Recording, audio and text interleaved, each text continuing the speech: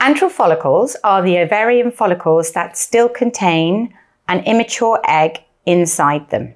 However, these follicles are at a developmental stage that they are sensitive to follicle stimulating hormone. As such, these antral follicles may develop into pre-ovulatory follicles. From these antral follicles, only one will develop each month to then release the mature egg in ovulation. Antral follicles are characterized by having something in them called an antrum, and this is a fluid-filled cavity within the antral follicle. This allows antral follicles to be visualized in an ultrasound examination, and indeed they can be of 1 to 2 millimeters in diameter.